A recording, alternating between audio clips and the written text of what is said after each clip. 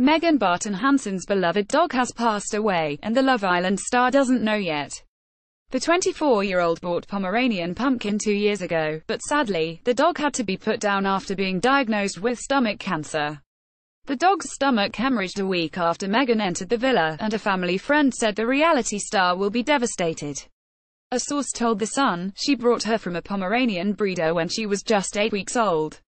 1 week after she entered the villa, Pumpkin was taken to the vet where Megan's family was told the pooch had suspected stomach cancer which then hemorrhaged.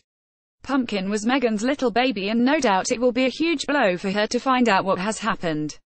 Megan is on track to reach the final of Love Island on the 30th of July, as she is one of just 3 official couples left in the villa. Last week, the model and stripper asked Wes Nelson to be her boyfriend, and the pair dropped the L-bomb just weeks after Megan ditched Wes for new boy Alex Miller. The couple seem blissy happy at the moment, so much so that Megan seems to have disappeared from our screens due to the lack of drama. As well as Megan and Wes, Jack and Danny and Josh and Kaz are in official couples, while Jack and new Laura, Alex and Alexandra, Paul and Laura and Stephanie and Josh are all paired off.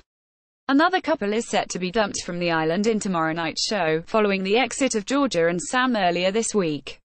Love Island continues at 9 p.m. on Sunday night on ITV2.